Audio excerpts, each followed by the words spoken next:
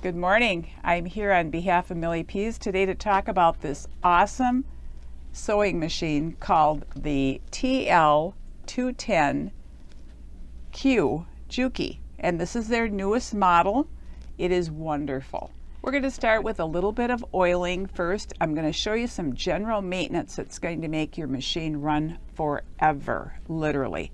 So we're going to start with the oiling ports, and we have one here, one drop in each one. One here, one here. Then we're going to come down to the base of the machine, and we have 4 different places. 2 of them in the front are, those are if you are going to put something in here that would screw in, that would be for a, if you have a bar, say that you want to screw in here for like a 5/8 inch seam or whatever, you want to put something more than just the plate. The other 2 positions are oilers. So I'm going to put a drop in here. I'm going to put a drop in here. Then we're going to open up the end. We're going to take out the bobbin.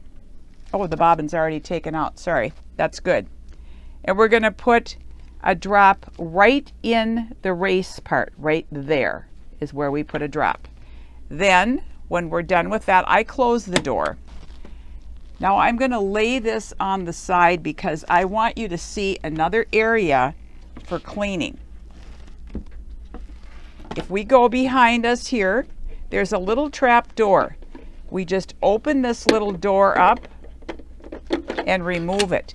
Now you can get in here for if you have any threads or if there's anything at all, you can clean all of that out. This is something you don't have with any other machine on the market. Okay, now I'm going to also show you how you are going to be able to take your plate, your presser foot, all of that off. You have a nice little screwdriver. This is meant strictly for this machine. And there's different areas on the machine. There's a short one, a long one, and there's a little bitty one right here. This is to adjust your bobbin case. So you have a screw on your bobbin case. This fits right in to the screw so you can loosen or tighten. Remember, it's righty-tighty, lefty-loosey if you ever have to adjust your bobbin case. We're going to take off this because I want you to see these. I think first of all, I'll take off the foot. These have never been taken off before, so I think a man tightened it on. And then this right will also take your needle out. Now I've just changed the needle, so I'm not going to at this time, but if I did, well, maybe I should take it out to show you. There is a flat side of the needle, and with this machine, the flat side of the needle would go toward the inside. Just so that you know that. I'm going to set it right here. But that is a new needle. I'm going to take the base off. First time around might be a little bit tighter to get it off, but they do come off.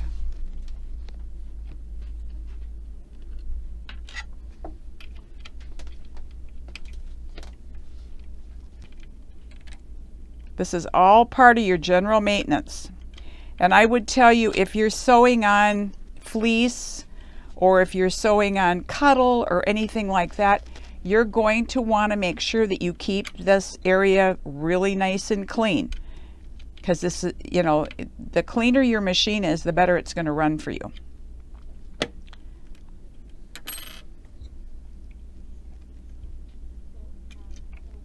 Now this whole piece will come off. So then underneath you can see this machine has not, of course it hasn't been used a ton, but we've got the little brushes that come with the machine, and you're going to always want to make sure that you get all this cleaned out. There are slots in between the feed dogs. Make sure that you take your little brush area on the end, and that will run right in there to clean out. If you have a lot of fuzz, that'll just pull it right out of there. So you just keep this really nice and clean. So I always go in and make sure that there's nothing left. Never, ever, under any circumstances, blow into your machine. By blowing into the machine, you're going to pack it in there somewhere where you don't want it. So now I'm going to put this back on, and you can see how it's bowed. So you start with one of the screws in the back, and you start putting the back screw on first.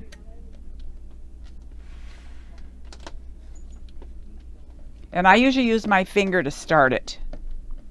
Once I get it started a little bit, then I'll start the front one.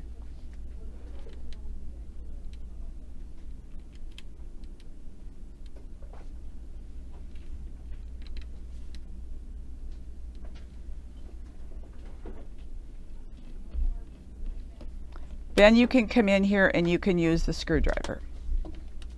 And you don't need to tighten it as tight as it was the first time I took this off. That is, I've never ever had my machine that tight. I own a JUKI, by the way, and I absolutely love it. I like it because I like speed when I sew, and it does 1,500 stitches per minute. Most machines do about 600. That's average. So you know how much faster this machine is going to sew for you. So it is a definite workhorse. It's metal.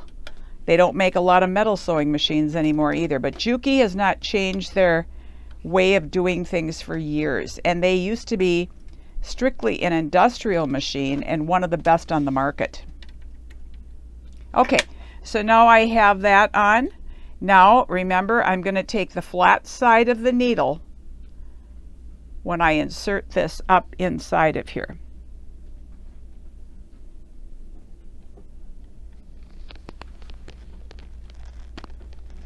And push it up as far up as you can get it. And then with your screwdriver, you can tighten this up. Okay, then you can put the foot back on. And by the way, this is your 1/4 inch foot, one of the best. You're going to get a nice scant 1/4 inch with this. You don't have to worry about getting any other foot. It's not necessary.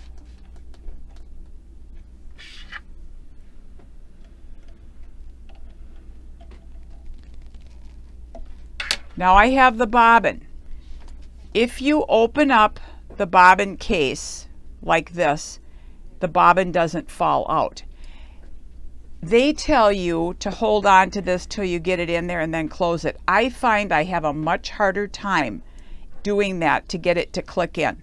You always want your bobbin, you want to hear a click when you put this in. So what I do is I just leave it closed, I slip it in there, and I push with my finger. I'm sure you heard that click. Then you know that that is in. Don't ever, under any circumstances, sew if you don't hear that click, because it's not all the way in there. Okay, now we have this done. We've gone through a little bit of general maintenance. So now I'm going to talk about the other features of the machine. We have the threads area. We want always to have this telescoped in the highest position there is. We have 2 different cones that we can use. This is for the actual big cone. So you can put that right in there. And I'm going to wind a bobbin for you. I want all of you to see how a bobbin gets wound. So my thread is on the cone side, or if I had the spool side, I could put this one on here. I'm using the cone side this time. Here is the thread guide, and what I'm doing is I'm snapping it in, twisting it around. I go from the front clockwise around. Then I have a bobbin. That what I'm going to do here is you have a little notch on the bobbin that you can thread through. So I'm going to do that, and you want to go from the inside out. So I'm going to thread it from the inside out. So it's like this. Now there is a notch in here. Whoop, this came out. There is a notch in here on the bottom here, on bottom or top. You can see when that is, you can feel and see when that's where it belongs. Then there's a lever, you push the lever, see when that's where it belongs. Then there's a lever, you push the lever in. So we've got the cord that fits in, and we have the foot pedal that where you can actually wind it up underneath so it doesn't have to. Don't ever take your cords and like wrap them up in your hand. You'll end up breaking the wires that are inside the cord of your foot pedal. It's not a good idea. So now that I'm going to turn the machine on, and the light will come on when you have it on. So now I'm going to hold on to the thread to start with on my bobbin winder. And after I wind it a little bit, I'm going to trim that off.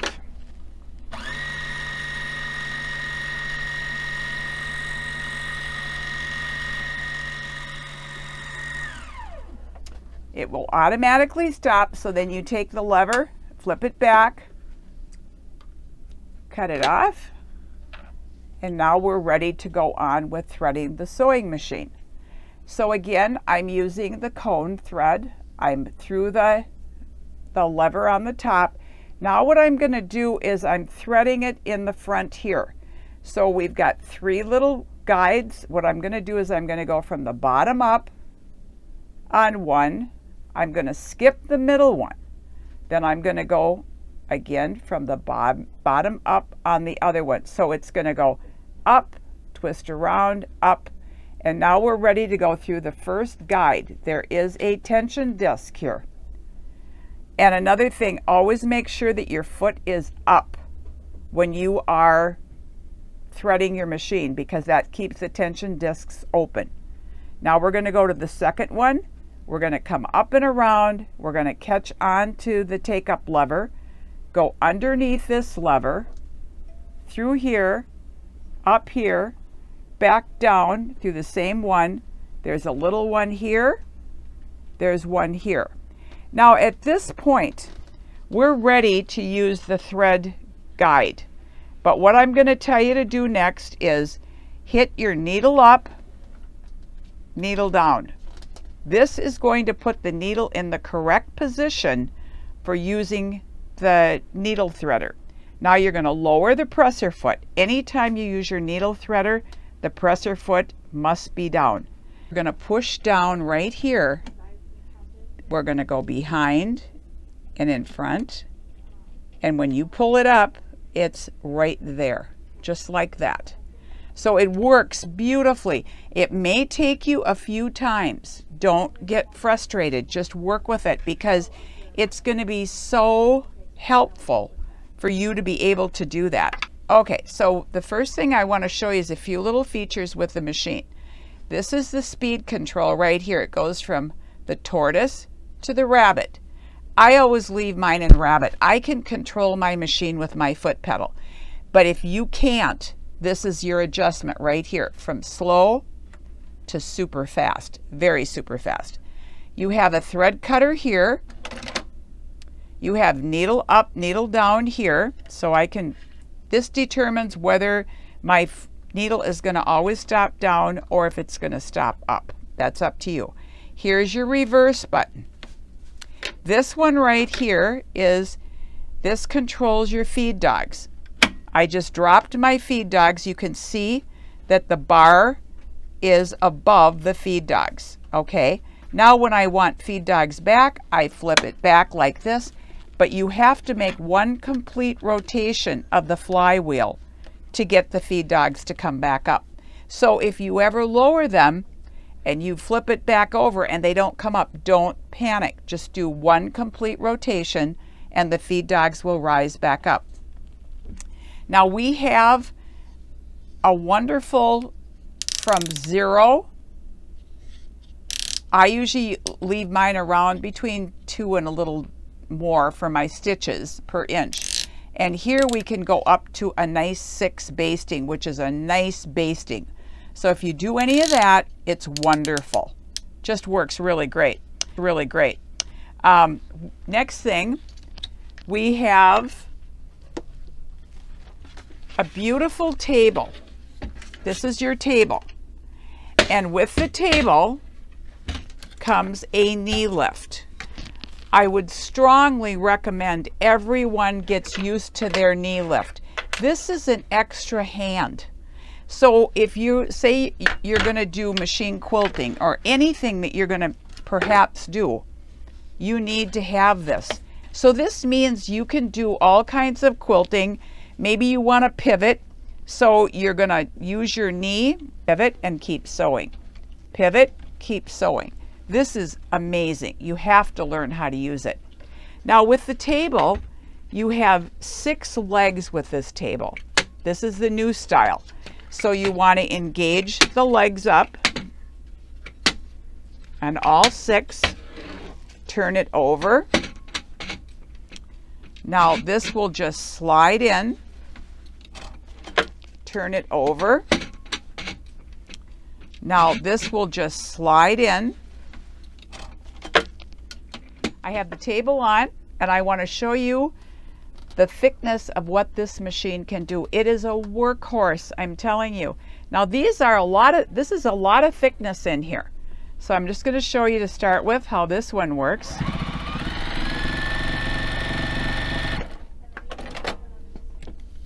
Now I'm going to double this over. Now you know how thick this would be. Thick. So we're going to show you how this works. It goes through this. It goes through this like butter. How many machines do you know can do this? Not many. Okay, so then I'm going to show you, I want to show you the basting. Remember I told you about the 6? I'm going to set it on a 6, and I'm just going to go around here. Say you wanted to baste. Now I want it, I'm ending needle down, which is exactly what I want.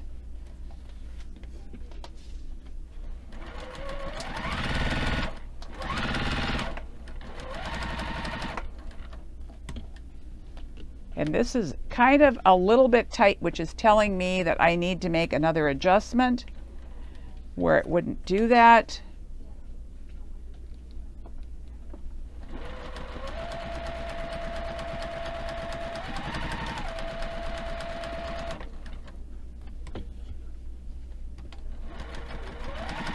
Just going to baste all the way around here, and then I'm going to show you free motion quilting.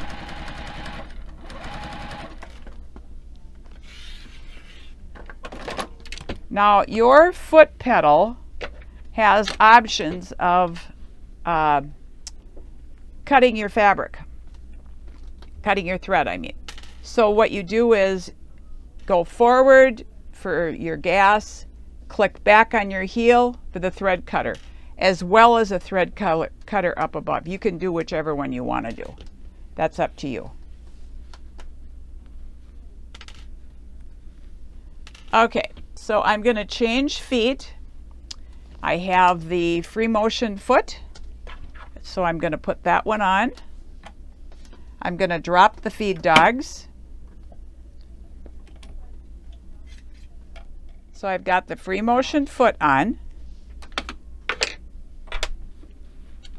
And I like using I've got such a nice big table, I can use these beautiful gypsy hoops. I love them. They're so nice. So what I'm going to do, lower the presser foot. Boy, that seems really tight. Take the pressure off. This is the pressure part. So I'm going to crank it all the way up, as far as it'll go. Still rather tight, but we'll see how it does. I always bring my thread to the top. Even though you have a thread cutter, I like doing that. Then I'm going to use my hoop to do my moving. Stitches look beautiful.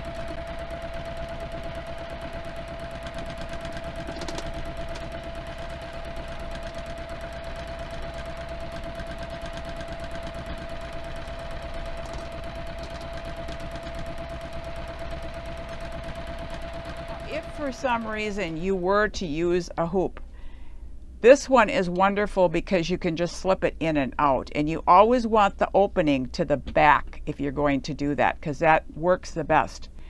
And this is just so easy to work with. Now when I'm done with this, I'm going to take 3 stitches in the same spot, and I'm going to have needle up. Then I can come over here, lift my presser foot up, pull up a little bit. I'm going to clip right at the base, and now you can see I have no knots of any kind, and it worked out absolutely beautiful. The stitches are great. This machine is wonderful for machine quilting. If you want to do some of your own things at home, this is the machine to have. If you use the buttonholer, I'll show you how that you're going to use that.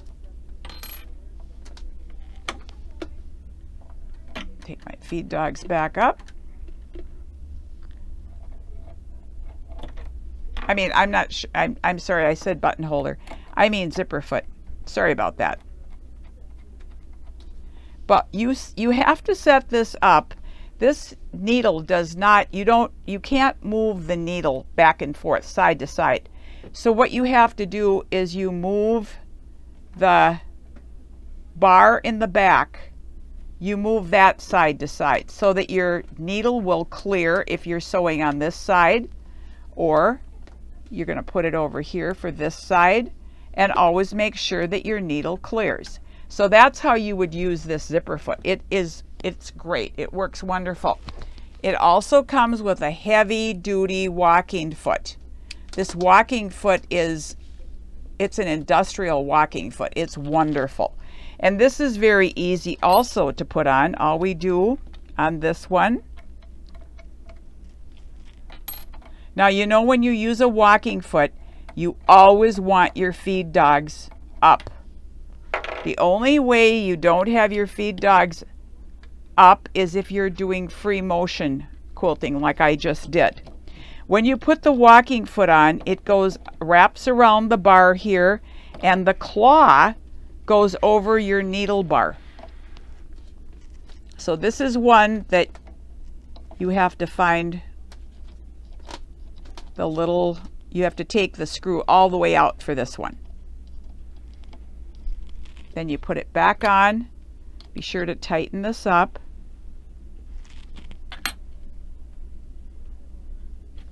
And now we're going to be ready to go, and I'll show you how great this works. I'm going to take my pressure back down, and I run it so it's just above the middle dot. There's 3 dots here, and I run mine just above the middle dot, and it seems to be perfect. Okay, I'm going to turn my numbers down.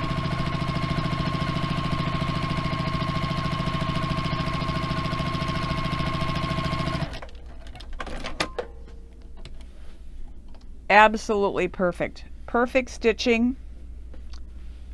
This is top of the line machine. Everything that I have to show you on this machine.